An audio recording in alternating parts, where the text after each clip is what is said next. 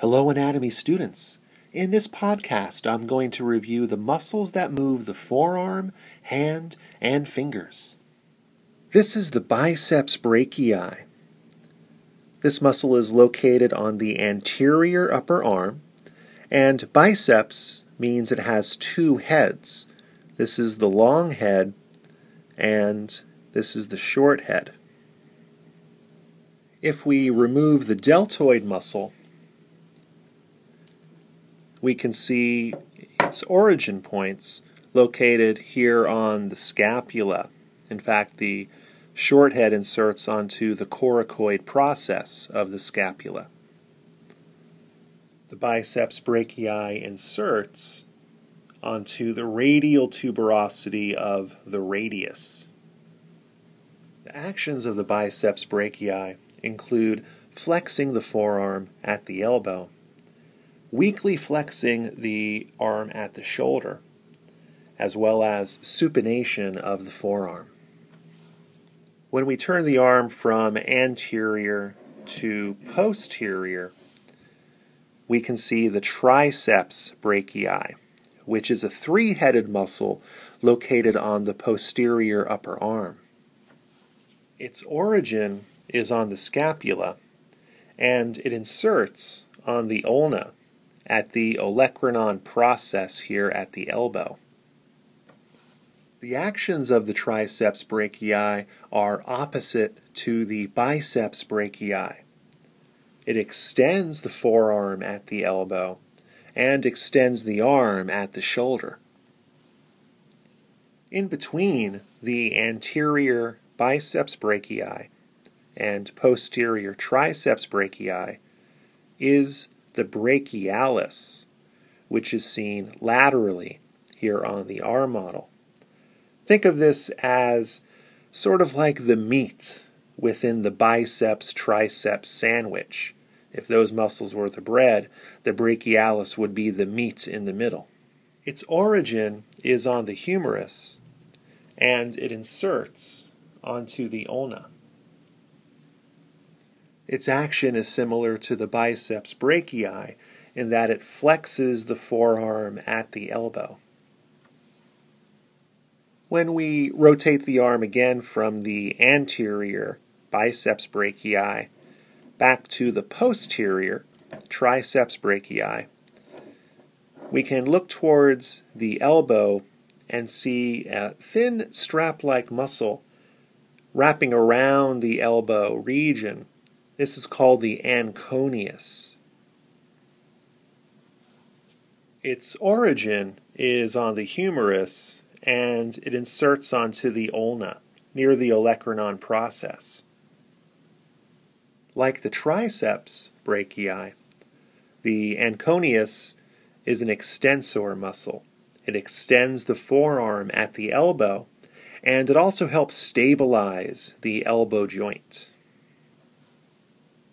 The Brachioradialis is the large, fleshy muscle on the lateral side of the forearm, and its name is a reference to its origin and insertion points. Its origin is on the humerus, and it inserts onto the styloid process of the radius. You know, the radius is on the lateral side of the forearm, the same side as the thumb.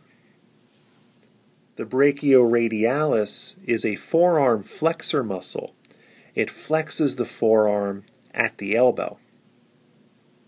This is the Pronator teres. This muscle stands out from the other forearm flexors in its orientation, where it is found in an oblique, diagonal orientation here close to the elbow. Its origin is on the humerus and ulna, and it inserts more laterally onto the radius. The Pronator teres is named partly after its action of pronating the forearm. Pronation is a rotational movement that brings the palm from anterior to a posterior position. Imagine if you had a cup of soup in your hand and you're pouring the soup Think pronation, pronation, as a way to remember that specific action. Like the other muscles around it, the pronator teres also does some weak flexion of the forearm at the elbow. This is the flexor carpi radialis. And you can see how a lot of the forearm flexor muscles, the muscle belly ends about halfway along the forearm, and then it becomes all tendon. This muscle is named after its action and location, where carpi refers to the carpals and metacarpals of the wrist and palm. Radialis refers to its location along the radius bone here on the lateral forearm. And flexor describes its action. Its origin is on the humerus, and it inserts onto metacarpals 2 and 3. Its actions include flexion and abduction of the hand at the wrist. This is the palmaris longus. This is the small belly of the muscle, and its long tendon, which ends at the palm. That's where the muscle gets its name, palmaris longus, with its long tendon. Its origin is on the humerus, and we can follow the long tendon down the forearm to its insertion point here on the palmar aponeurosis, which is a flat membrane-like tendon on the palm. And that's a great way to recognize this muscle. Just follow the long tendon down to the palm, and you have the palmaris longus. This muscle works to weakly flex the hand at the wrist. When we turn the forearm, showing the medial side, the ulnar side, we can see our next muscle, which is the flexor carpi ulnaris. And it's named in a similar fashion as the flexor carpi radialis. It's a flexor muscle in action. The carpals and the metacarpals are where carpi comes from, and it's on the ulnar side of the forearm, the medial side.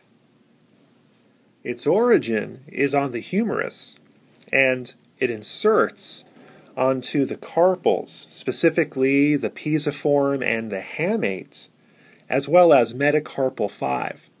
Its actions include flexion and adduction of the hand at the wrist. Our next muscle is located right next to the brachioradialis, just posterior to it. This is the extensor carpi radialis longus. Has a long tendon that we can follow down the forearm to the hand. And like the flexor carpi radialis and flexor carpi ulnaris, the extensor carpi radialis longus is named after its action and location. It's an extensor muscle. It inserts onto the wrist at the carpals and metacarpals of the hand. It's on the radius side of the forearm, which is more of the lateral posterior orientation, and it has that long tendon. Its origin is on the humerus, and it inserts onto metacarpal 2. This muscle works to extend the hand at the wrist as well as abduct the hand at the wrist. This is the extensor digitorum, and this is a posterior muscle of the forearm, and it's named after its action of extension as well as its insertion points onto the digits, the fingers of the hand. Its origin is on the humerus, and it inserts onto the distal phalanges. If we follow these tendons down to digits 2, 3, 4, and 5. This is a great way to recognize the muscle. We can see those prominent tendons on the digits, and we can follow them back to the belly of the muscle. The actions of the extensor digitorum are to extend the fingers and the hand at the wrist.